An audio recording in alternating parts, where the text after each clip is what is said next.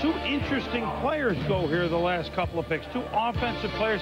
Chad Johnson, I mean, the sky's potentially the limit for him, Mel. I'll tell you, when we were at the Senior Bowl, Vinny Serrato joined us up here. We thought he was one of the best players down in Mobile. And you look at his season, one-year wonder, that's true. He came over from Santa Monica College, has been at Langston. But you look at his 97-yard touchdown reception against Stanford, averaged over 22 yards per catch. Did a heck of a job. You look at this kid, he's 6'1", he's 191 pounds, great body control, outstanding hands. Look at that catch, how he adjusted. And I'll tell you what, this was the Senior Bowl. Look at that catch there. And I mean, this is a guy that put on a show. The reason why he's still here in the early second and didn't go in the mid-first is because he ran a subpar 40 at the combine and didn't vertical quite as much as expected. But I asked you, Vinny Serrato, at this point in the draft, you have to believe Cincinnati got a heck of a pick. I think they got a great steal here. I think, like you said,